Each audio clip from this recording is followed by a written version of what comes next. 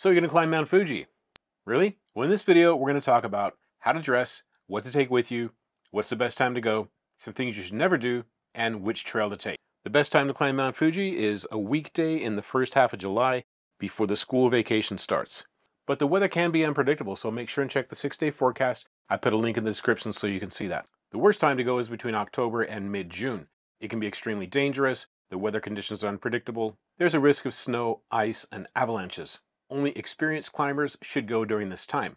Just know that the lodges will be closed, no doctors are available, and you must submit an itinerary before going. Getting there. There are 4 different trailheads. Depending on which one you take, you'll need to use a different bus and train. So I put a link in the description rather than trying to explain everything in this video. So which trail should I take? Now before we get into that, it's recommended that you climb Mount Fuji over a span of 2 days. Go most of the way up, stay at a lodge, you'll need to make a reservation, and then go see the sunrise in the morning. There are 10 stations along the way, station number 1 being the bottom. Station 5 is where the trailheads actually start. You can get a bus up to the trailheads. And station 10 is the peak. There's the Yoshida Trail. This is relatively the easiest route.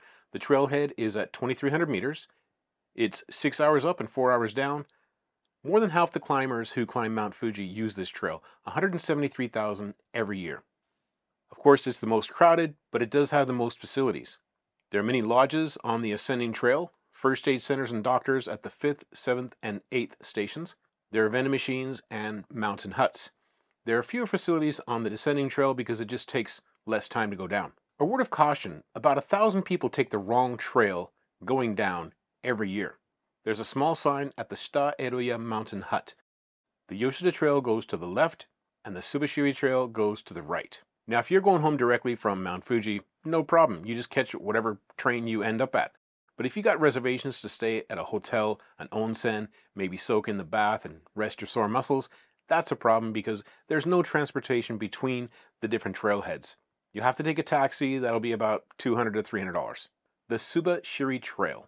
The trailhead is at 1,970 meters, it's 6 hours up and 3 hours down. About 19,000 people take this trail every year. This leads to the summit on the east side of the mountain. Note that the Subashiri Trail meets the Yoshida Trail near the 8th station. There can be thick fog during the forested section of the trail, but one good thing is that the ascending and descending trails are separate. Next is the Gotemba Trail. The trailhead is 1,400 meters. It's a 10.5K hike to the summit. 7 hours up, 3 hours down.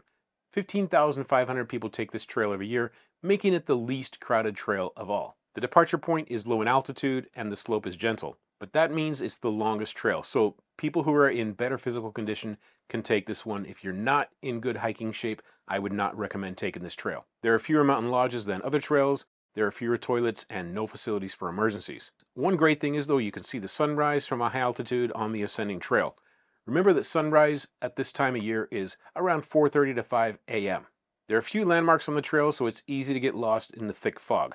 But one plus side is the ascending and descending trails are separate. Next is the Fujinomiya Trail, and this is my recommendation. The trailhead starts at 2,400 meters, and that's the highest trailhead of all 4. From Station 5 to the top, it's only 4.3 kilometers.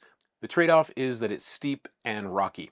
It's 5 hours up and 3 hours down, and around 50,000 people take this trail every year.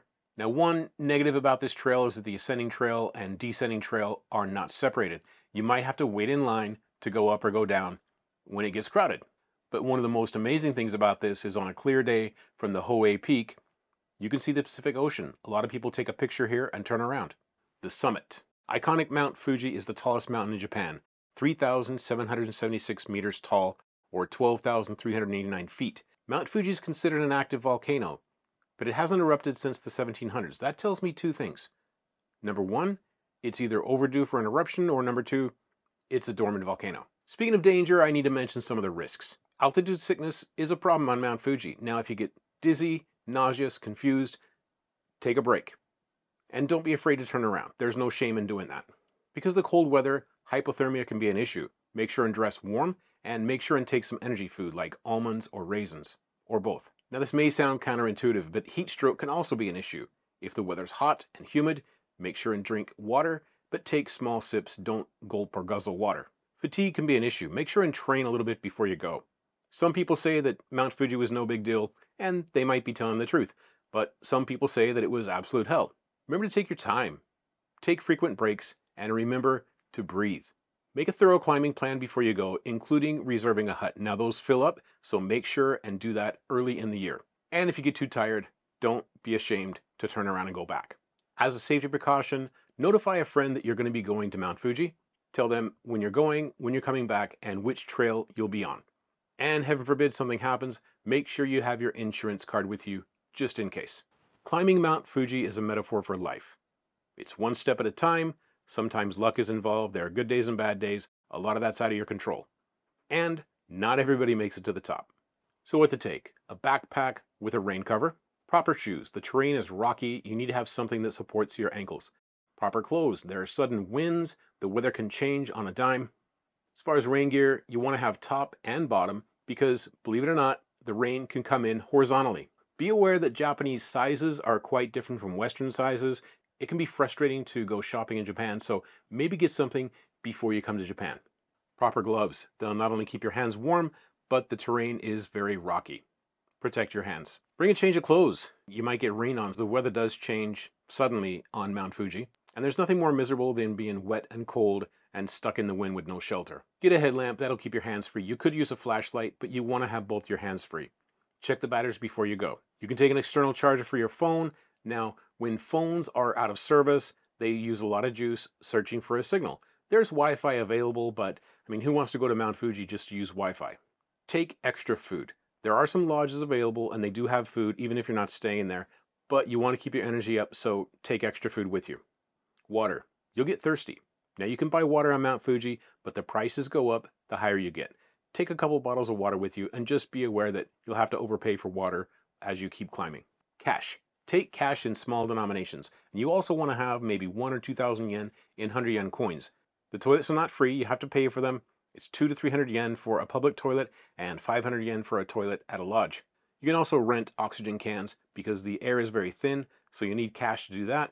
Now, if you're a resident of Japan and you use PayPay, it is accepted at some places, but don't count on it. Sunglasses and sunscreen. There's no shade on Mount Fuji. Take a helmet with you. You can get hit by a falling rock, so just be careful.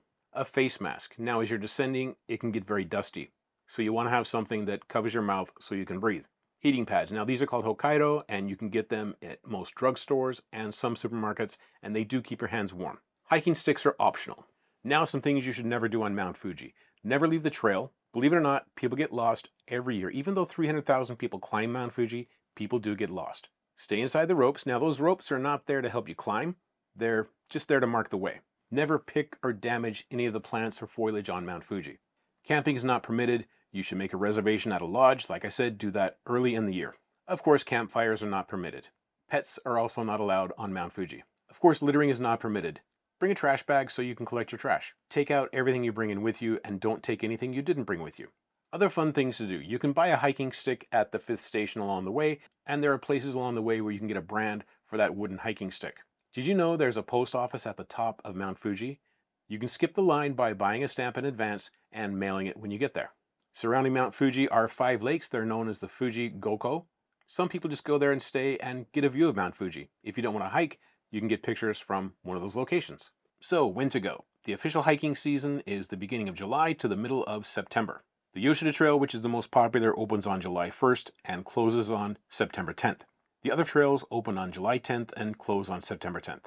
Since Mount Fuji is the busiest mountain in Japan, where over 300,000 people climb every year, you want to avoid peak season.